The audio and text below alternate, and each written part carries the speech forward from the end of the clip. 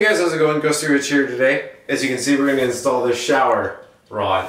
Now, very easy. If you're trying to not go into your grout with a bit, you can either sit up here on top of your enclosure or out here, depending on where you want to go. I'm going to do it up here for added support. But what you do, now this is where a lot of people get mixed up. You put it out like this, yes. You squish it out and then you turn it so it locks in. So now it's locked in. But now the next part is to line this up, and then you grab it and you actually unscrew this.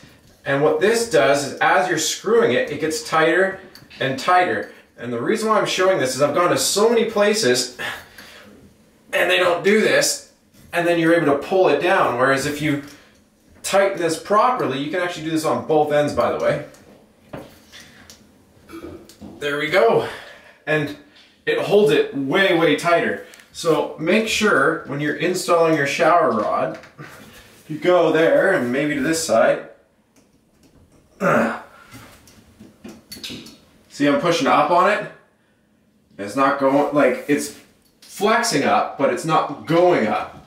And that's what it's all about, making sure that it holds. So try that out, try your shower curtain, and make sure it goes along it nice and smooth for you. If that doesn't work, then yeah, I would suggest doing this one over, say, a white one or a black one, because those are wear a lot more than this nickel. The nickel is already brushed, so if it scratches and scrapes, it blends a lot more.